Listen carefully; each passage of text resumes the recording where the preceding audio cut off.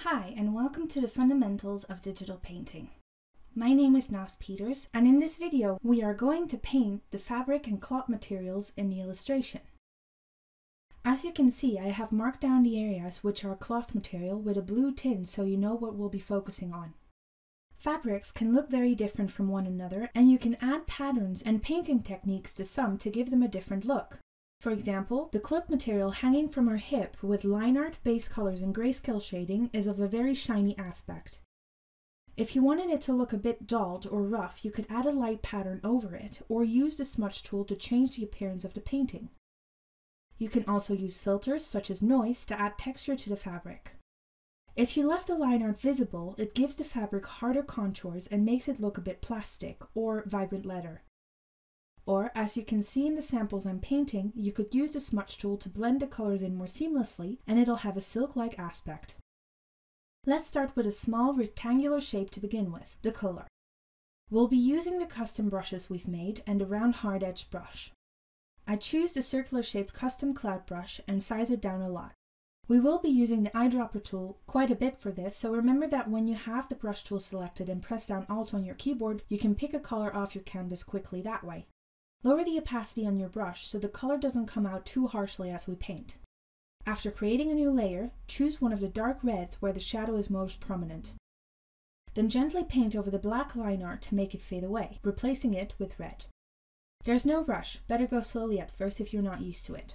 After you've covered the line art, we are going to focus on the lighter area over on the right side.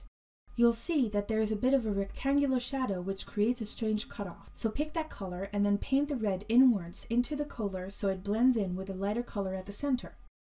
You can paint it over the darker areas a bit to create a light fold in the center and darken the fold with a black color. Create a new layer then and use a small brush with a light, pale red color to draw a crosshatch-like pattern over the material, giving it a rougher look. It doesn't have to be neat. Lower the opacity on the layer so it isn't as prominent, and then create another layer and use the color black to retrace the pattern, giving the texture some depth. On that same layer, use a much lighter color to highlight the lightest area of the collar. The section underneath the metal plates can be very dark since there's barely any light there. This makes it easier to paint as well since you're basically filling it in with black, leaving very little red. The straps at the bottom though hold more light, so contour the darkest area with black, but use red to hide the outer line art line. Essentially, you want to make the line art bleed into the larger portions of black shadow and hide the line art in the lightest areas with the color that is set right next to it. So for the belt area, use gray tones to blend the line art into the shape. If the black is too harsh, use your brush to push the gray color towards the shadow. Make sure the opacity on your brush is still set somewhere between 50 and 60% so the shading underneath isn't lost. It's okay if it looks slightly messy when zoomed in. The minute you zoom out, you'll see that the messiness becomes less apparent. If you were aiming to draw an illustration for very large viewing purposes, then of course you'd have to add more detail so that the blending transfers at that larger size.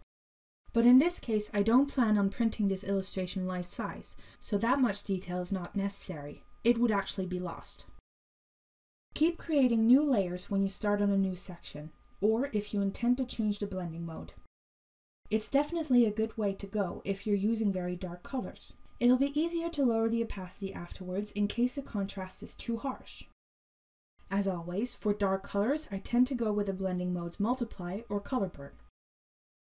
For the cloak, I redefine the shadows, making them more prominent and fading the line art into them so that the triangular shaped cloth piece hanging from the belt look as though they are lying on top of the cloak rather than looking as though they are floating above it a bit. I am still using the circular cloud brush. I lower the opacity on the layer so the shadow isn't quite as heavy and then pick a dark red off the cloak with the eyedropper tool to contour the cloak's outline, fading out the line art and fold lines. The outline where the line hits will help accentuate the highlight further, so zoom in and use a very small brush with a vibrant color red to cover the line art and add little detailed lines across the folds. It's pretty simple, since the shading is already in place thanks to the grayscale. You're basically zooming in and replacing the line art with the color it touches to remove the cartoon-like aspect from the illustration. When you want the material to look rougher, you add in a pattern. Now let's focus on something with a bit more detail. The pants have those oval holes at the bottom, so that will be fun to paint when it comes to the highlights. First though, we want to darken the shadows a bit further. Use a relatively large brush, still the circular cloud shape, size up the brush quite a bit, and set it at a low opacity. You can use some grey tones to help make the folds pop a little more obviously. Do this on a new layer so you can lower the opacity on it and allow it to blend in with the shadows. That seems like a lot of layers we're making, but I find it better to be safe than sorry. Plus the layer option is right there. Zoom in on the bottom of the pants and size the brush down. Mine is at 15. Choose a very light grey and lower the opacity on the brush to about 40%. To give the impression that the holes are a layer of fabric underneath the main fabric of the pants, we are going to detail the highlights of these holes on one side and create a shadow on the inside at the opposite end. The hole I am focusing on right now has its highlights on the right. So I gently paint a grey line along the side of this. Continue to do this with the other ones, and you can even add some lines along the bottom edge of the folds of the pants to accentuate those further as well. Avoid adding too much of these light lines where there's a lot of shadow. Now lower the opacity on this layer to about 20%. It doesn't have to be very light, as we're going to repeat this exact same process, only with a much thinner brush this time around. Choose a lighter grey this time so it's different from its base underneath, and retrace the outlines. Once you're finished, tweak the opacity on these layers until you're happy with how it looks. After this, select a black color and increase the brush size to add in the shadows in the holes, as well as accentuating the folds at the bottom edge of the pants. Change the blending mode on the layer to multiply and lower the opacity a bit so the red comes through again. You'll notice that the colors across the top of the pants are a little bit faded. While this can add texture, we can use gradients to smooth these areas out a bit. So select the gradient tool by pressing the letter J on your keyboard, and then use the eyedropper tool to pick a light grey off the pants. Then go into the gradient editor and select the gradient which has the grey color but fades into transparency. This should normally be automatically selected. Make sure the gradient is circular. With these settings, create 2 small circular gradients on top of each leg. Change the blending mode of this layer. I set it on color dodge and lower the opacity a bit.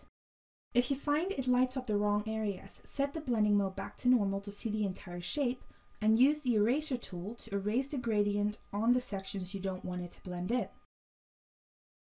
Some last touch-ups on the pants. I find that the red in the holes isn't that visible anymore, so I quickly add some red brush strokes back into the holes to bring the red back. And that's pretty much it for the fabrics. Place all your layers into its own folder and then have fun hiding and unhiding to see the difference. In the next video, we are going to focus on the shield and paint a wood material on top of it, using a tree bark as a reference. Thank you for listening!